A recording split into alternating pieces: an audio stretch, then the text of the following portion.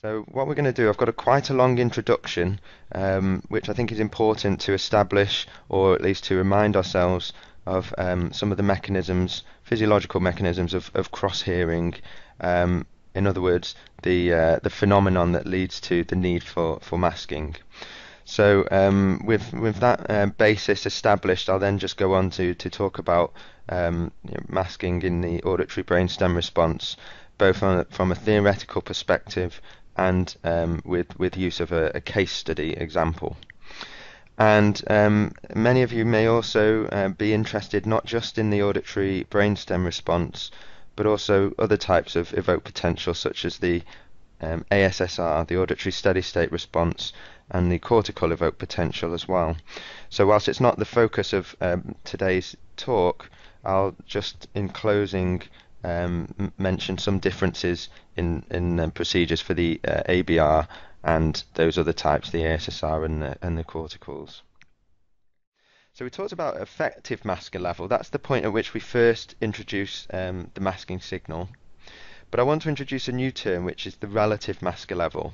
That's the point at which the non-test ear no longer is able to respond in any way to the cross-heard sound.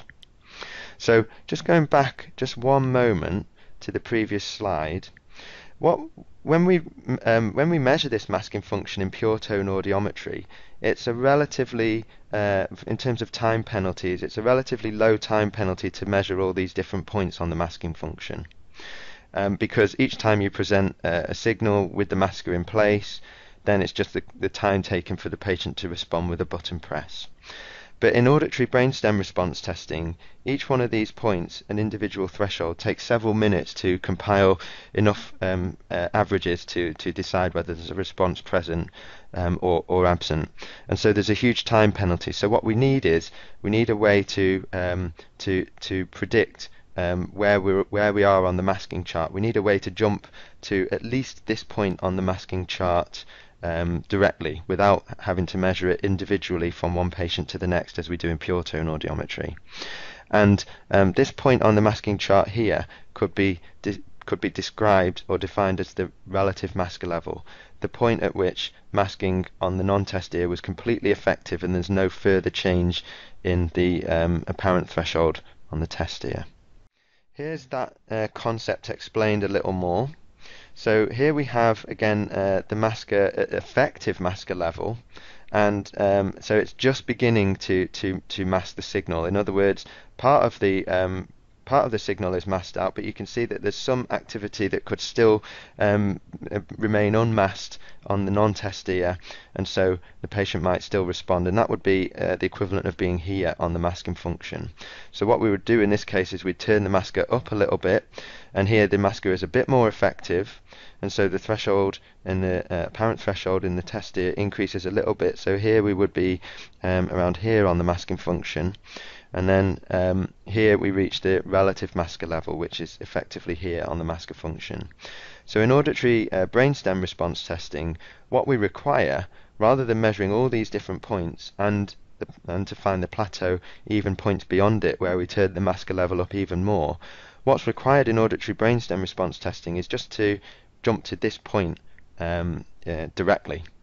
So we need to know the relationship in that case between the masker level and the stimulus level in auditory brainstem response testing.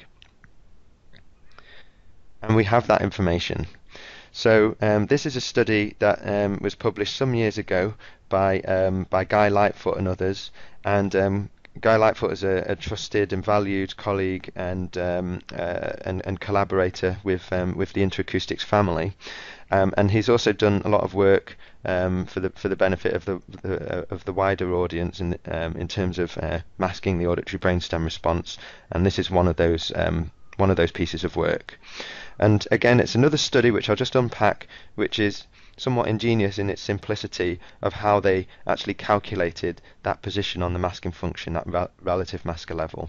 And simply what they did was as follows. They took 20 normally hearing adults, and they took standard traditional ABR stimuli such as a click and frequency specific stimuli such as tone pips, and they and they played these sounds into the test ear of these individuals, both using TDH headphones and also insert headphones at a comfortable volume of 40 dB NHL.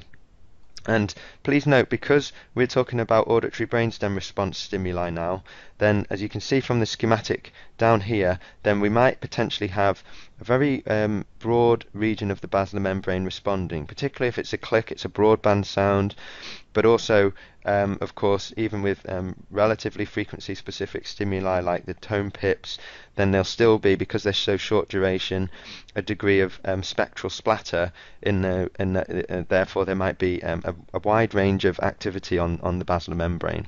And then the same applies to for example, more recent stimuli such as the Klaus-Elberling chirp. The broadband chirp, of course, is deliberately designed, again, to activate a wide range on the basilar membrane, but even to some extent the narrowband chirps still activate a relatively wide range compared with pure tone stimuli that we use in pure tone audiometry.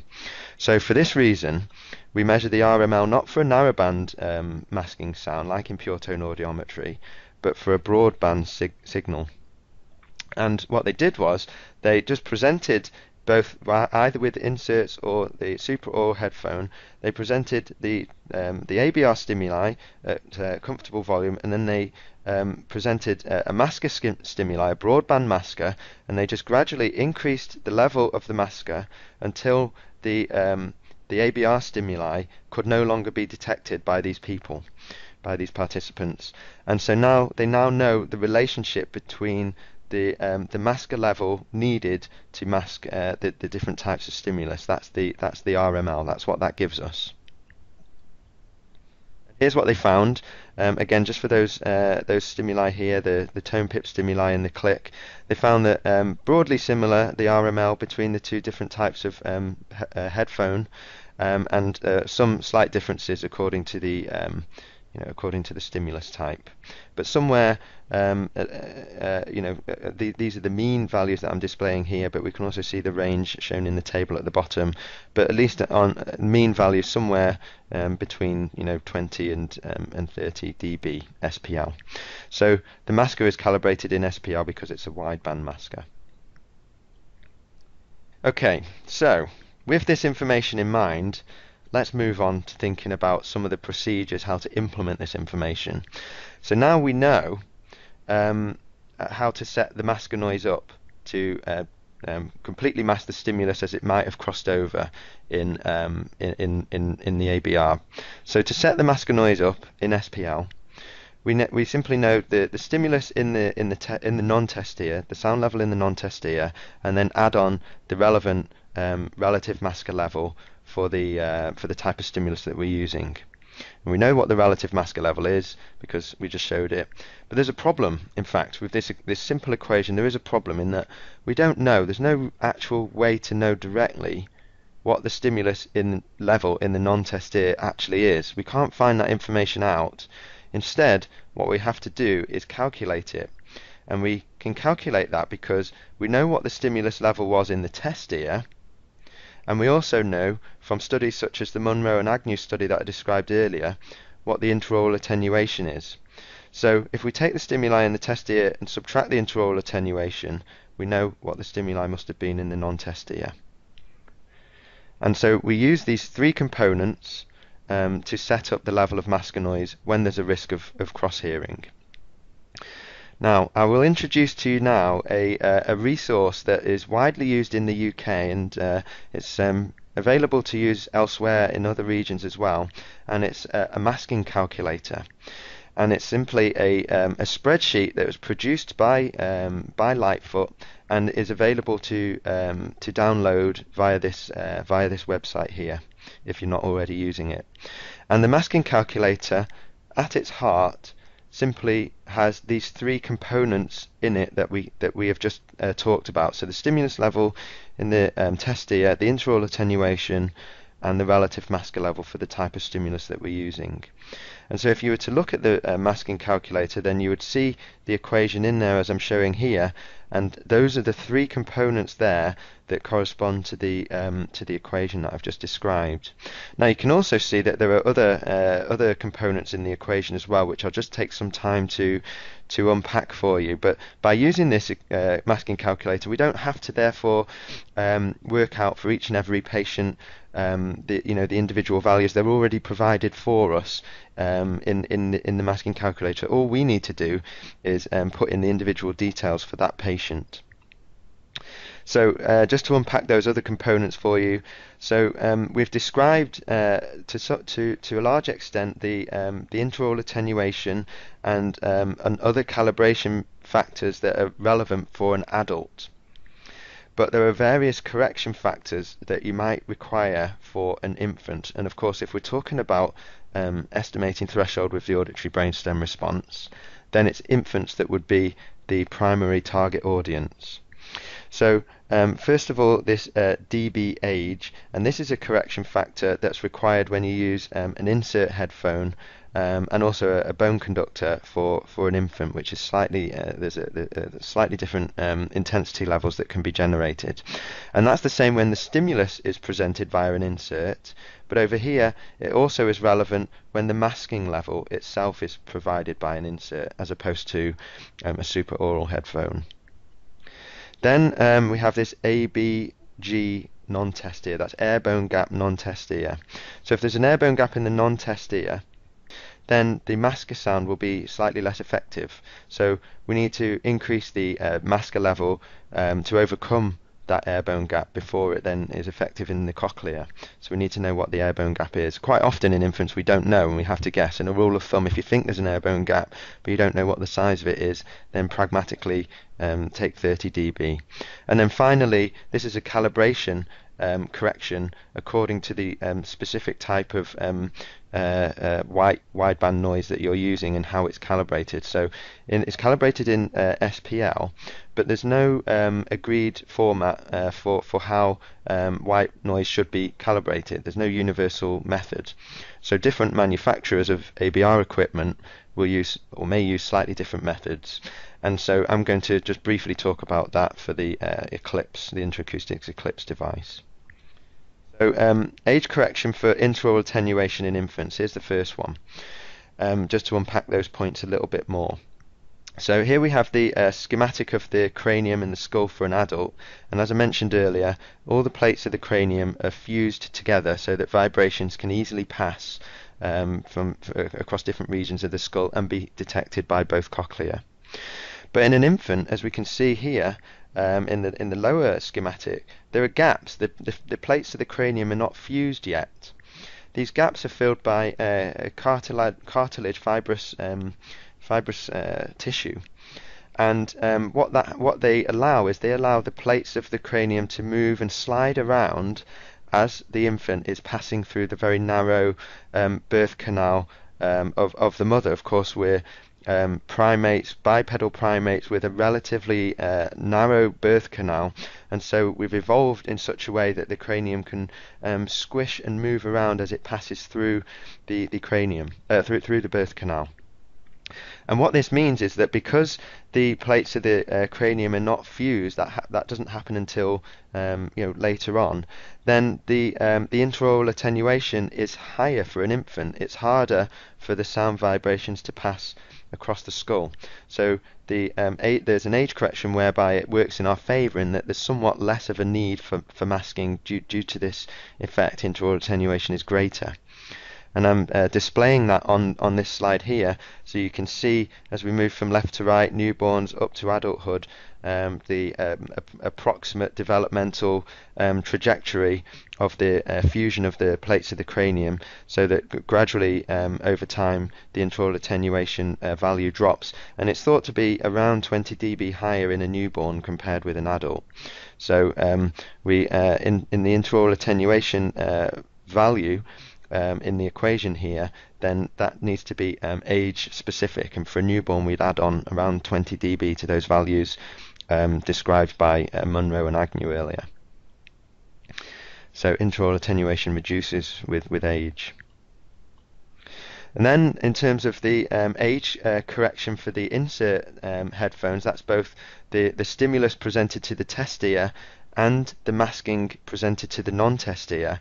Then we have a slightly higher value in infants than adults. This is sometimes described as the uplift that you get in infants, and it's because of the relatively smaller residual ear canal volume that you get, and it's particularly the case for inserts, although it would happen to a smaller extent with supraoral headphones as well, because of this, just because of the smaller size difference in the infants compared with the adults. So the inserts are calibrated with a 2cc coupler, and that's meant to represent approximately the residual ear canal volume of an adult, but an infant is a lot less, so there's this smaller residual ear canal volume which gets gradually larger until it resembles adulthood, until it resembles that 2cc coupler value, and so there needs to be a correction factor because the actual SPL for this smaller volume here compared with this larger volume here, the SPL value down here would be a lot higher than what we might have calibrated it to, so we have to correct for that. And then the same, of course, in the non-test ear for the masking signal. We have also a correction factor if you're using BC, which also is taken into account in this component of the equation here, and that's because of going back to the separation of the bones in the cranium. So I'll just draw your attention to the adult schematic over here, and we have the bone conductor. The bone conductor is placed on the mastoid, and the energy is required needs to comes to vibrate all of the cranium here because all the bones are fused. So it's relatively heavy, the head, because it's bigger in the first place, but also because all of the cranium is involved in the adult. Over here, when it comes to a newborn, so first of all, physically the size of the head is smaller, but secondly, the bone conductor is only vibrating this cranium here primarily. The vibrations over here in these other craniums that are not fused yet, these other plates, is a lot less. So the force that can be generated in this cranium here, this plate of the cranium here, is a lot higher, so you get an uplift in BC, and I think that's around, I believe that's around 6 dB in infants as well. So that is taken into account in this component of the equation. And then I'll just briefly mention finally the correction factor for the noise calibration. So I mentioned that there's no standardized way to calibrate white noise. It's calibrated in peak equivalent SPL in the Eclipse, and what we would do for an insert, we would use a 2cc coupler, and we would use an ear simulator, and then we'd compare the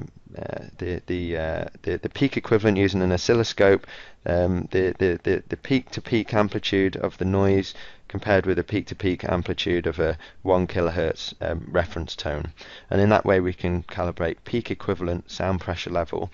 But I said there's no standardized way, so in the interacoustics approach we use the couplers with the ear simulator, but it would be equally, that's the artificial ear here, but it would be equally valid to do it with just the 2cc coupler without the ear simulator. There would be there's no difference in the validity of those two approaches, but they would give you different answers. And so up here in the equation, we have to take into consideration the manufacturer specific approach for calibrating the masking noise. That's the equation unpacked. And now, by way of an example, I'd like to just go through the masking procedures themselves. So this is an example of hopefully a typical example. A 2-month-old infant, and it might be referred via newborn hearing screening program, this infant, for a follow-up, including the ABR. And in this case, the reason for referral for follow-up is that although we had a well baby, the OAEs were present on the left but absent on the right. So we have a suspicion of unilateral hearing loss, and the right is the suspect ear. Now in this particular example, there's no other relevant medical or family or audiological history to be concerned of, and so we can proceed with the auditory brainstem response testing.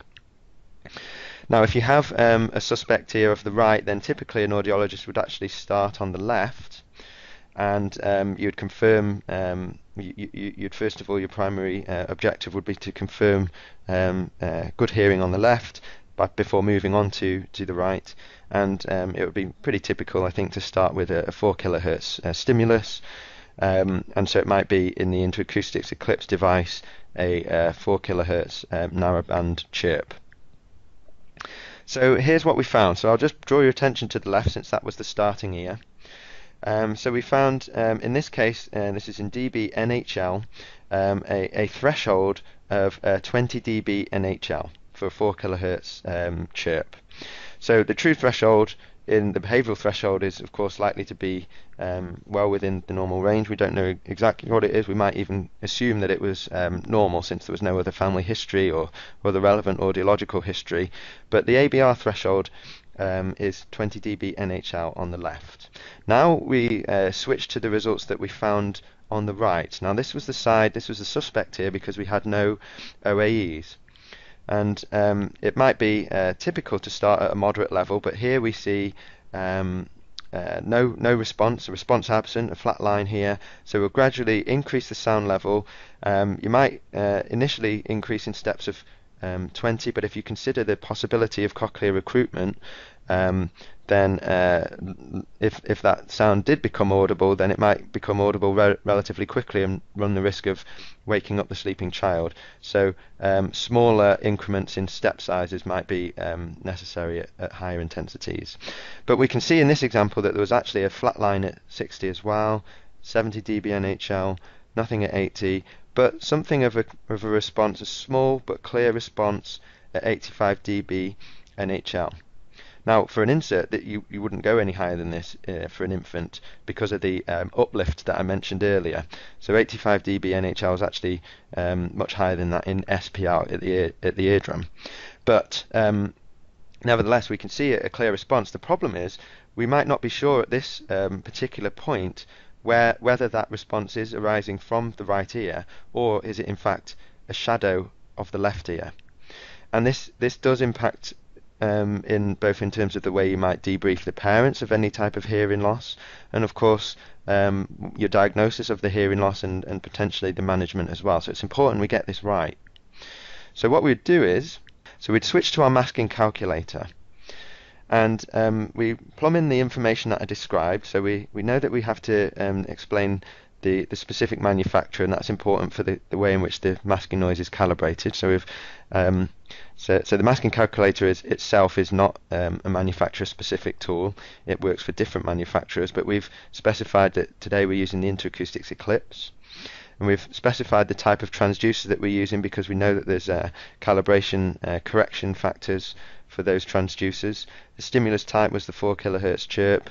It was a 2-month-old child, so the corrected age falls within this group here, 6 to 8 weeks. And the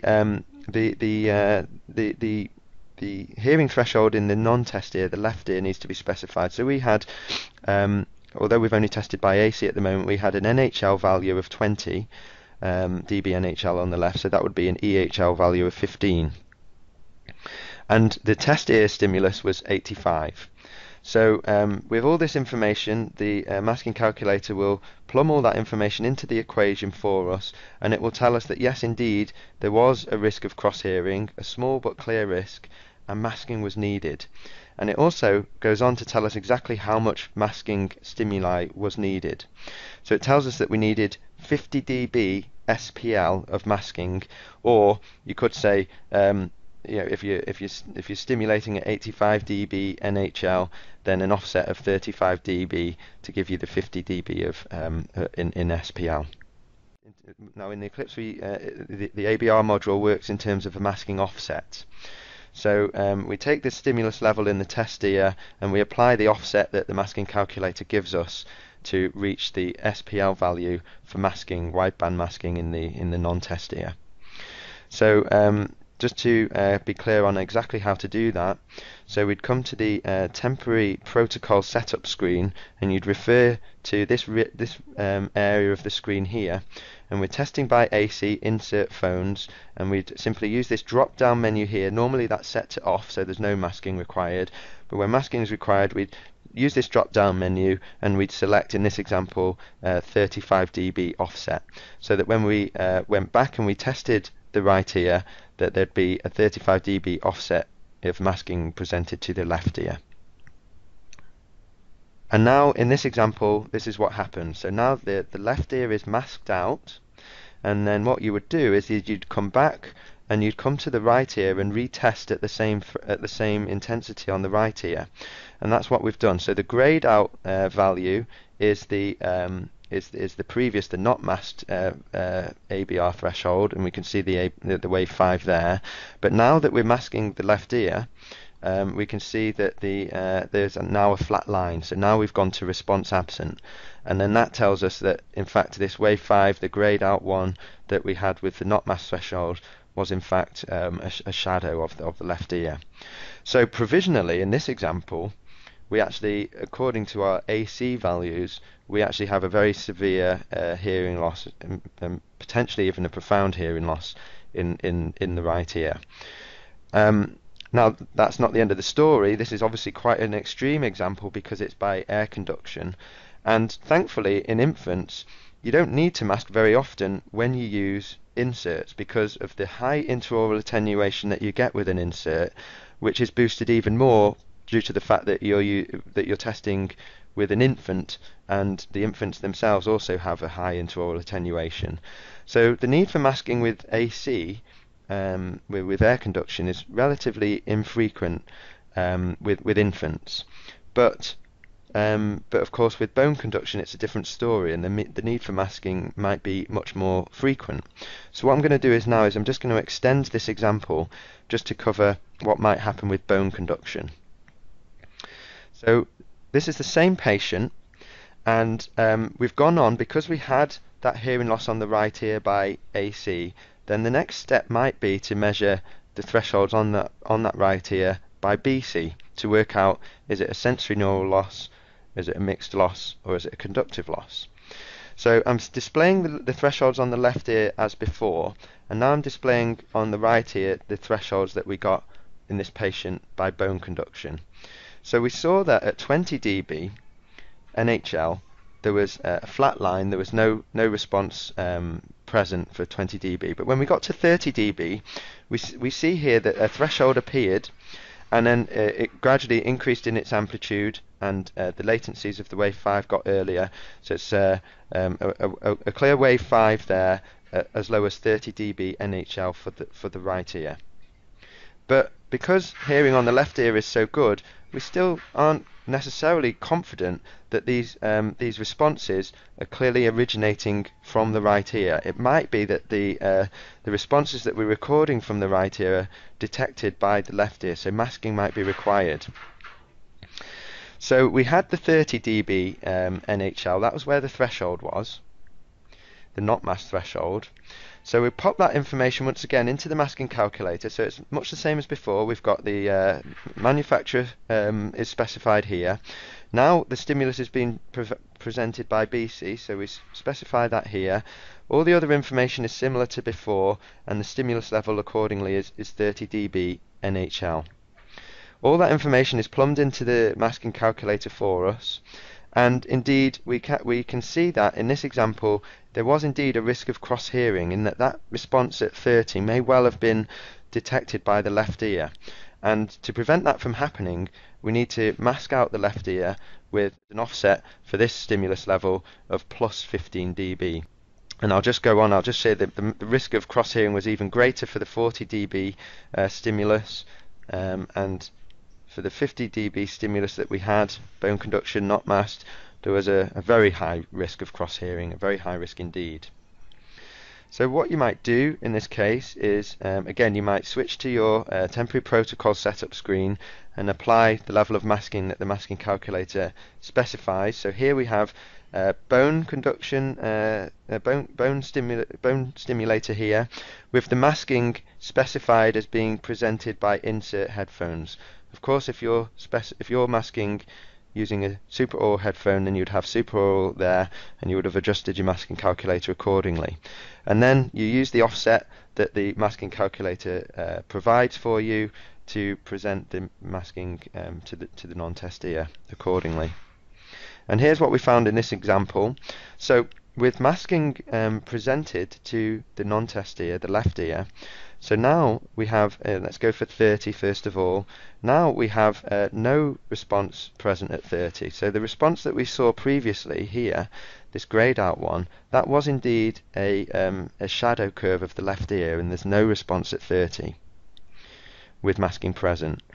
Now we do now see a response at 40, but previously that response, the greyed out one, previously that was dominated by the left ear, and now with the left ear eliminated due to the use of the masking, now we can see that the true threshold of the right ear is actually at 40, and similarly up here at 50 we see that the response, the genuine response from the right ear is small but present, and it's slightly earlier in latency and larger in amplitude than before. So now we've eliminated the contribution, if you like, or the contamination, you might say, of the left ear on the responses from the right. So now we can be clearly sure that the response with the use of masking originates only from the right ear.